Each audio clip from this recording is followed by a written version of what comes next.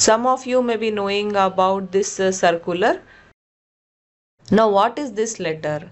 Actually this is the letter written by Office of the Commissioner from School Education Department. This letter is regarding the Karnataka Teacher Eligibility Test 2024 date.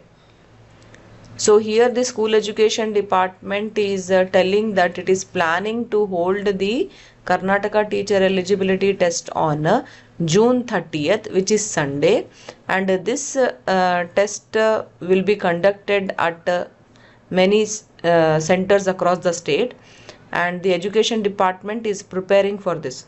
So the Education Department is requesting other departments not to schedule any other exam or not to conduct any event on the same day, so that this will help in conducting the Karnataka Teacher Eligibility Test smoothly.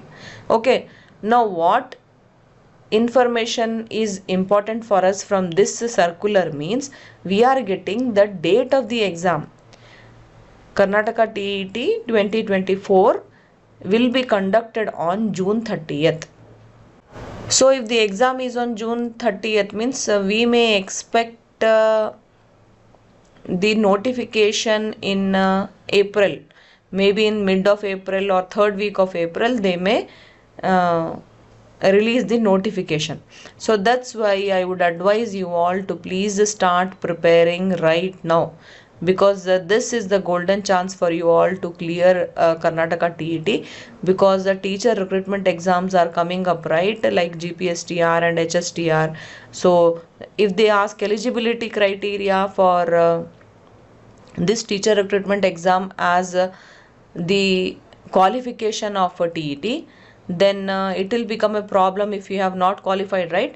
So just you can attempt the exam. I am sure that you will qualify, because it is going to be very simple for aspirants who are preparing for GPSTR and Hstr. They can simply clear Karnataka TET very easily, and if they have the qualification of this TET, then things will become very smooth in future.